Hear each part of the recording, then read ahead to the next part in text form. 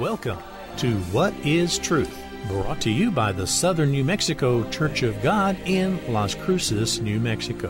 What is Truth is a weekly program which seeks to focus our attention on the truth of God's Word.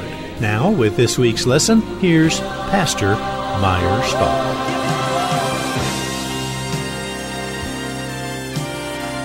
Welcome to the program. Today's program is going to talk about the Bible definition of sin. Most people just don't understand exactly what sin is. If you talk to two different people, you'll get two different meanings of sin. And it's a subject that's handled extensively in the Bible. There is a passage that explains us what the definition of sin is. And we're going to look at it today. But today, Mike, before we get started, my guest is Dave Tofsted. David, welcome to the program. Happy to have you. Hi, Meyer. Great to be on again. All right, Dave is a retired Army researcher. He spent 43 years studying the Bible. We're so happy to have you here, Dave. And I know you have some questions, and we're going to try to understand exactly what sin is. Right. So that's our purpose today. What is the Bible definition of sin?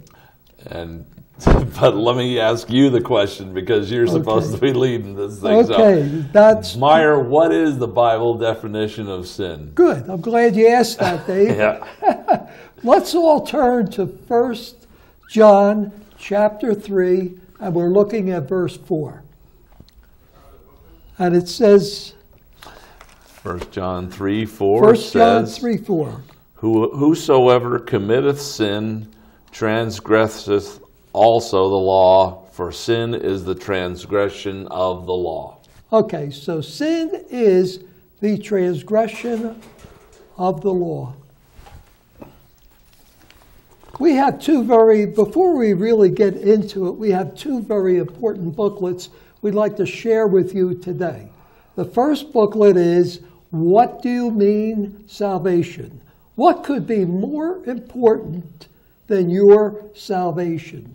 What you're going to be doing for all eternity. Can you tell me what would be more important than that? The second booklet is, Why Do You Keep Sunday? Most Christians keep Sunday, and they go to church on Sunday. They don't really use it as a Sabbath. They just worship on that day. They go to church on that day. How did that day come into existence? In this booklet, it explains that the Bible teaches the observance of the Sabbath. That's the seventh day. A lot of people think Sunday is the seventh day. Look on your calendar.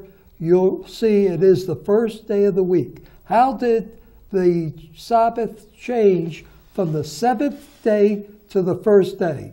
Please read this booklet. Call the number on the screen. We will send you these booklets for free. We have nothing to sell on our program. You could also order a DVD of this program that you could share with your friends, neighbors, relatives. We'd be happy to send you a DVD also for free. Now, let's get started with Dave. We're going to get started with sin. Sin is the transgression of the law. You just read that. Right. When you break God's law, you are sinning. That's that simple. Well, but now, didn't Jesus say something different, or was Jesus saying basically the same thing? Well, Is there another verse that talks about that? Let's see what Jesus said. Let's go to Matthew chapter 19, and we'll see what Jesus said about eternal life, sinning, and we'll understand it. Okay, chapter 19 of the book of Matthew. We'll start in verse 16. Okay. Behold, one came. One person came. Doesn't say a Jew, doesn't say a Gentile. It just says one came and said unto him, Good master, what good thing shall I do that I may have eternal life? You know, that was a terrific question, Dave. Yeah, that was a fabulous question. You know, he really got to right to the quick. Okay. And he said unto him, Why call you me good? There is none good but one that is God. But if you will enter into life, keep the commandments. Now, why do you suppose he gave that answer? Was it a trick, or was it the real deal? Was he trying to lead him on to something else? Well, let's because read then the guy further. said, which one? You know, Yeah, it was like, okay. And he said unto him, which? Now, why did he say which? Because there were two sets of commandments in those days. There were the commandments of God that Moses brought down from Mount Sinai, the 10 Commandments. right. Then, Dave, there were also the commandments of men. The Pharisees, the Sadducees, all these groups of Jews put together thousands of commandments, and they were called the commandments of men. So there were the commandments of God, the commandments of men. Which set do I have to keep? That's what this man wanted to know. Right. It looks All like right. he says which ones there are right there in 18. Go ahead, you read it. Thou shalt not do no murder, thou shalt not commit adultery, thou shalt not steal, thou shalt not bear false witness. Honor thy father and thy mother, and thou shalt love thy neighbor as thyself. Well, he Seems kinda- quoted 5 of the 10 commandments. And then he's added this other one, thou shalt love thy neighbor as thyself. So that wasn't one of the 10 commandments. It wasn't, but the it last... was basically the covered sort of the last 6. all the bases, right? The last 6 commandments are your relationship to your fellow man. Right. So we covered that. Okay. So Jesus, why did he say that? Why did he say, just believe in me? Because Dave, that was the starting point of your salvation, is obeying God, And yet, obeying his commandments. You can't break his commandments and expect salvation. It doesn't happen. And yet, for this young man, he seems to have said there's still something missing, because then, why would he have been there if he says, all these things I have kept from my youth, what lack I yet? What am I still missing? Well, Jesus wanted him to join up with his group. He wanted him to sell everything and come and follow me. And the young man walked away sorrowful. That's another case. That's another problem. But right. the main question was, what one thing shall I do to have eternal life? And you've got to keep God's commandments. Right, If you break right. them, you are sinning. That's what we just pointed out. Well, now it sounds like, though, Paul was saying something different about the law. That there's law and there's grace, and some people have taken that out of context. Maybe. What did Paul say about the law? Okay, we're going to go now to Romans chapter 3. Okay. And we'll find out what Paul talked about.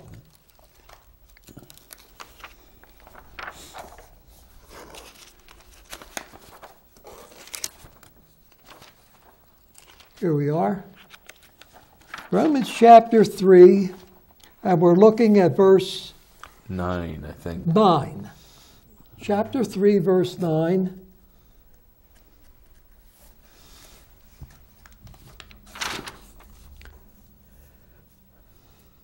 What then? Are we better than they? He's talking about better than the Jews? No, in no wise. For we have before proved, both Jews and Gentiles, that they are all under sin. So the whole world has sinned. The whole world has broken God's commandments. There's no not one that's righteous, no, not one. In fact, that's as it what is it written. says over there in 23. Yeah, as it is written, there is none righteous, no, not one. There is none that understands. There is none that seeks after God. And let's drop down to verse 20. Verse 20. Therefore, by the deeds of the law, there shall no flesh be justified in his sight, for by the law is the knowledge of sin. Right. So, Dave, here's the thing. How do you know you're sinning if you're not breaking any laws? You see? Right. You've got to have a law for you to be sinning, right? Right. You have to break a law. Let me give you an example, Dave. You're going down a street like Amador, right, from Telshore on down to Valley Drive. And those lights are generally timed. They're supposed to be timed. Not all of the time are they timed.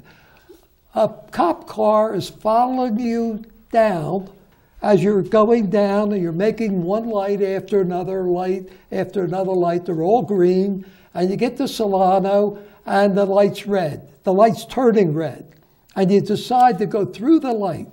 The policeman, he didn't stop you when you were going through green lights, did he? No. No, but when you went through that red light, he pulled you over, he gave you a ticket. You have sinned, you have broken the laws. Not that I'd ever run a red light or anything. You know, Yeah. not with my wife with me, at least. Let's put it that way, right? Yeah. Okay. So you're not under the law until you break the law. That's when you are under the law. We're going to see that as we go along. Romans chapter, let's look here at the Romans chapter 6, verse 22.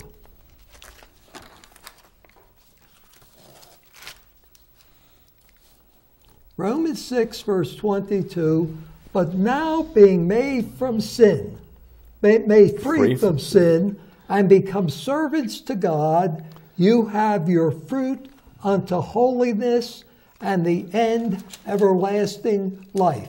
You have everlasting life. Okay, for the wages of sin is death.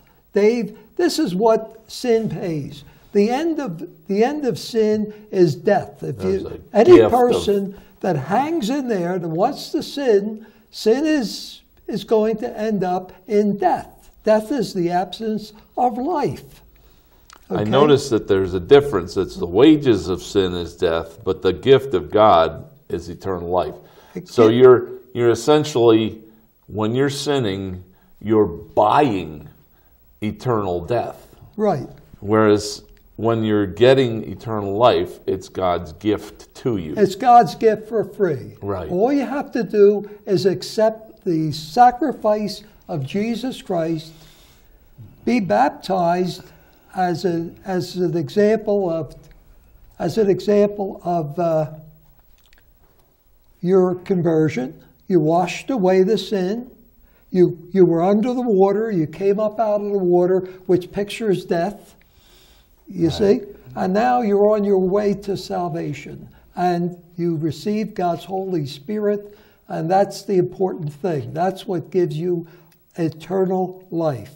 You must have God's Holy Spirit. Well, Dave, we're going to take a short break. Folks, please don't go away. We'll be right back.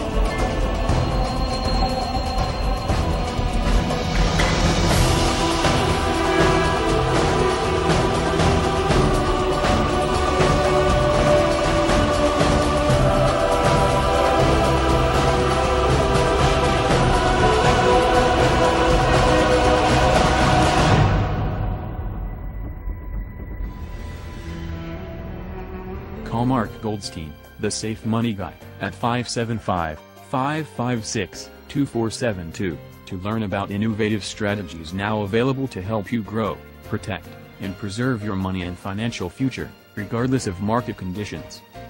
Horizon Granite is here. It's here. Horizon Granite is here. We'll come to you to customize your kitchen and bathroom with beautiful countertops and cabinets. Find out more at horizongranite.com. Call us at 575-650-3180. Horizon Granite is here. It's here. Make yourself a beautiful home.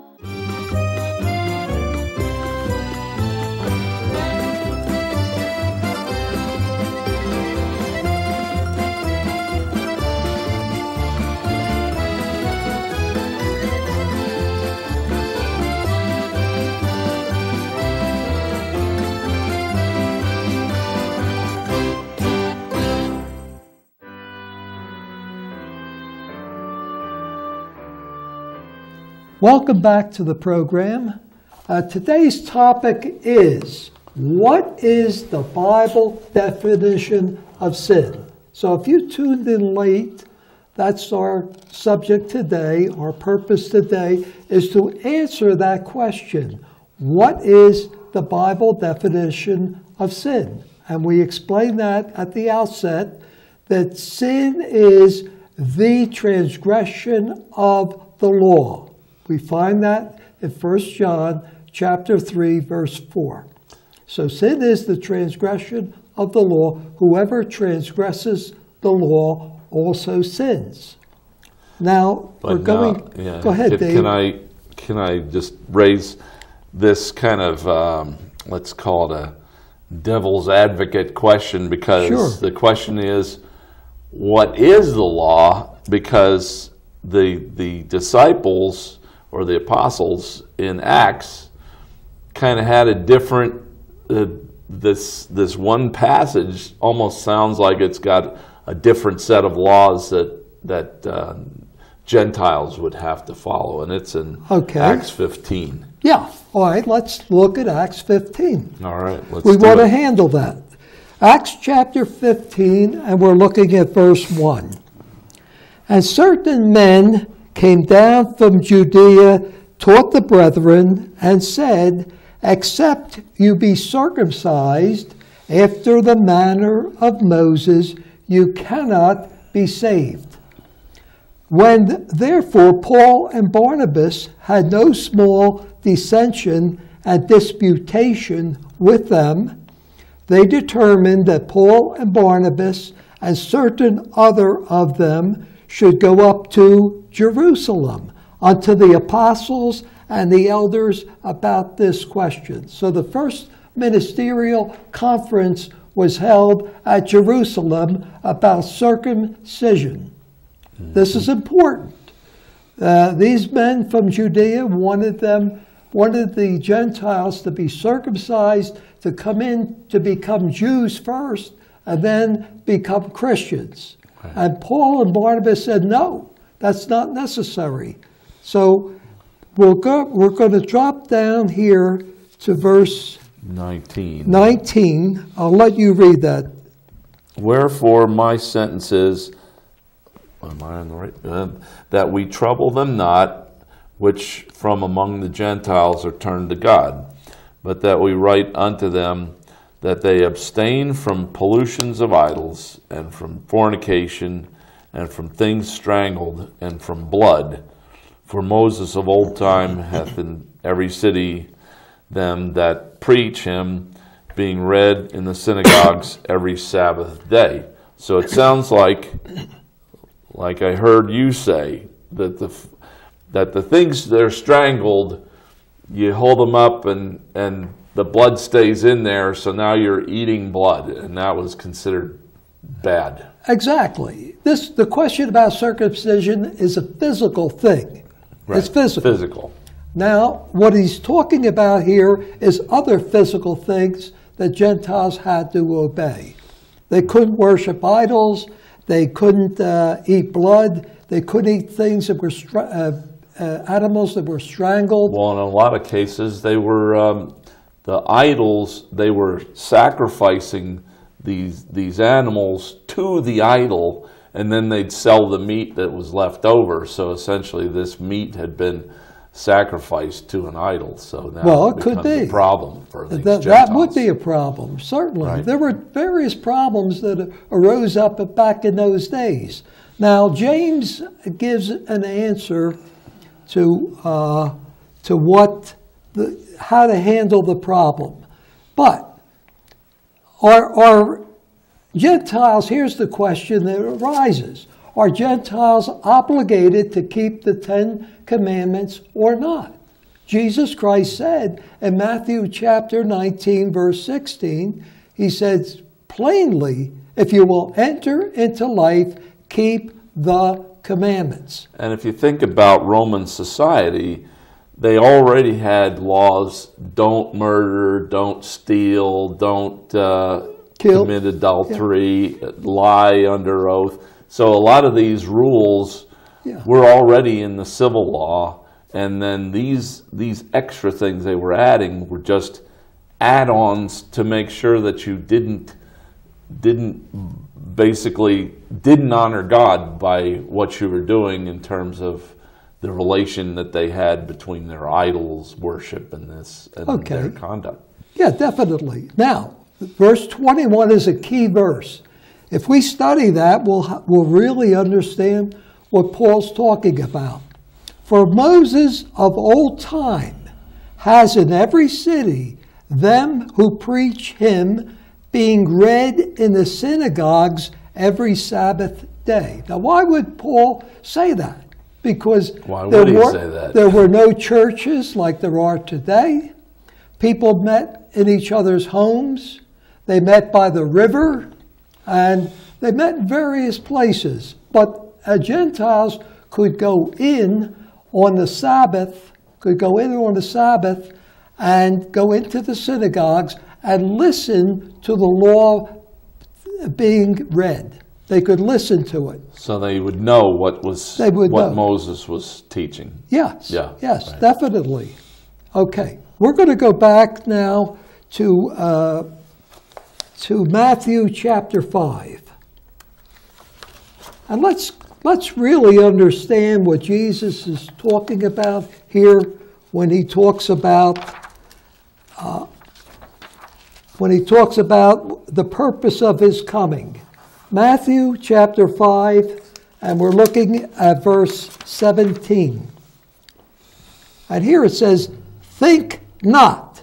Dave, think not means the same as don't think, don't right? Think. Don't think. Well, I wouldn't say to anybody, don't think, but think not that I am come to destroy the law. Okay, that's a good point. Or the prophets, I am not come to destroy, but to fulfill. Now, some ministers stop right there. They hold that verse up in the air, and they say, well, see, Jesus Christ came. He fulfilled the law for us. Therefore, we do not have to keep the law. Okay, that's what they say. Well, but they never read the next few verses. They never read them. Let's you and I read those few verses. He says here, for verily I say unto you, till heaven and earth pass. Well, there's still heaven out there. There's still earth. They didn't pass yet. One jot, that's one tiny accent mark, or one tittle, that's a small letter of the Bible. It looks like a comma. It's called a yud, Y-O-D. And it's a small letter, looks like a comma, which shall in no wise pass from the law till all be fulfilled. So the law is in effect now. Whosoever therefore shall break one of these least commandments and shall teach men so, he shall be called the least in the kingdom of heaven. But whosoever shall do and teach them, the same shall be called great in the kingdom of heaven. Go ahead. You had a question? Well, you were going to read through 20, I believe. Yeah, so. I'm going to read through 20. Yeah. 20 verse 20 is the key of understanding what Jesus was talking about. And here he says in verse 20, "For I say unto you," that's you and me, that I say unto you that except your righteousness shall exceed the righteousness of the scribes and Pharisees, you shall in no case enter into the kingdom of God." The kingdom of heaven or the kingdom of God, which are synonymous. Well, Dave, we're coming to the end of the program now. I'd like to... a lot of topics we haven't We've got a lot of ground to cover. We're coming back next week. Folks, we'll be back next week to finish the program on part 2. Part 2 is, what does the Bible say about sin? What is the Bible definition of sin? Now, until then, why don't you send away for these 2 very important booklets? Why do you observe Sunday when the Bible teaches the observance of the Sabbath? And which day did Jesus Christ and his apostles keep? And when was the day changed from the 7th day to the 1st day? It's a very interesting booklet. Will take you about 10, 15 minutes, 20 minutes tops to read it along with your Bible. Whenever you're reading these booklets, always read them along with your Bible to make sure that they're biblically correct. Now, the second booklet is, What Do You Mean Salvation? And here at the bottom of the booklet, it says, do you realize not 1 in 100 knows what it is, how to get it, when you receive it? Don't be too sure you do. Here, once and for all, is the truth made so plain you will really understand it. Well, we have an interactive Bible study every Saturday. 1 o'clock, why don't you come join us? Until then, this is Meyer Stahl and Dave Tofsted saying goodbye all.